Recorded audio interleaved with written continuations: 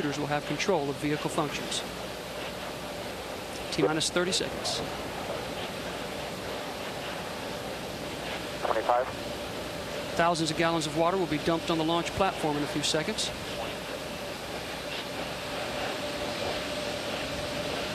15. T-minus 12, 11, 10, 9, 8, 7. Go for main engine start. 4, 3, 2. Booster ignition and liftoff of Discovery and a team of explorers shaping their destiny. Roll program, Houston. Roger, roll Discovery. Houston is now controlling. The roll maneuver is complete, and Discovery is now in a heads-down, wings-level position, carrying the next resident crew to the International Space Station.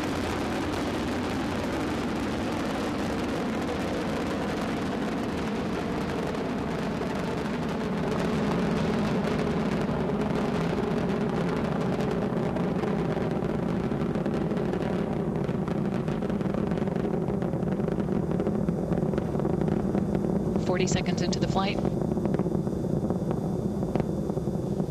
Discovery's engines are now throttling down to 72% of rated thrust as it passes through the area of maximum aerodynamic pressure. Discovery already at an altitude of 5.5 miles.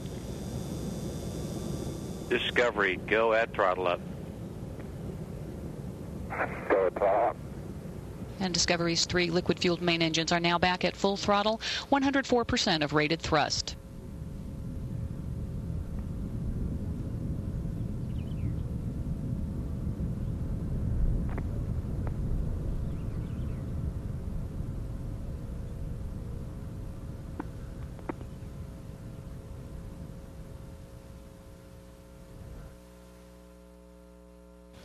One and a half minutes into flight. Discovery has now expended 2.5 million pounds of propellant. It weighs less than half of what it did at the time of its liftoff. Now at an altitude of 19 miles, downrange from the Kennedy Space Center at 17 miles.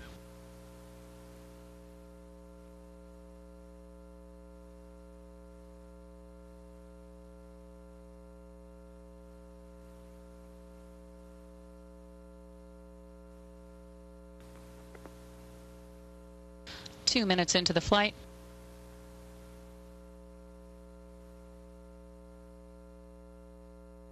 And the booster officer here in Mission Control confirms separation of the solid rocket boosters.